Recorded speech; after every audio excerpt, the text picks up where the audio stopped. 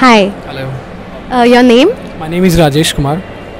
So what do you do? I'm a retail operations manager. I work as a retailer. Okay, so in your past life, have you ever experienced anything you can share anything which happened against men, discrimination against men? Recently, I was really appalled that I went to Delhi, and there is one multiplex Satyam. There I found that there was a queue, and the bags, ladies' bags, was allowed when they were entering in Satyam cinema hall. But when men's has any bags, and they were not allowed. Even they were not allowed to keep in the baggage counter. But ladies' bag, they were allowed to go inside with the bag. So there I found that what is the discriminations? Why there is a discriminations? Because ladies are going with the bags, and men's are even have a shoulder bag. They are not allowed and not being asked to keep at the baggage counter. So there I really felt very bad, and they have spoiled my mood. I went with my friend to watch a movie. I didn't watch because I had a bag and I didn't allow to keep it. So it was really disappointing there.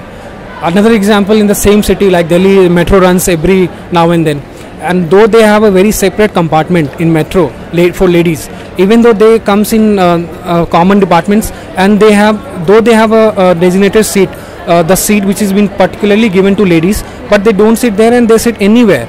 And when men's comes, then they don't get up. And whenever some mains are sitting in those seats, then they forcefully say, please stand up, I will sit. So there also I feel that when they are allowed the separate compartment for themselves, then they should go to that compartment and the seat should be given to the men's. So there also it's very bad. Again, if you go any government sectors, anywhere like banks or anywhere where queue is maintained, so when ladies comes, then queue get broken. Like in railway stations also, if you are urgently, your train is being about to start, but then also ladies will come and will say that no, I need to take it first. So there also for that sake, why men's will lose the train, even they have to go for the interview. Then there is no rules for the government side that they should know if their urgency, then men should get ticket first. So there are a lot of places where men are facing such kind of things where government needs to work on that, so that they should feel equality. Though women should be given some priority, but it's not on the sake of men's things that has to be not taken care of. Thank you. This goes for society. Don't man criminate.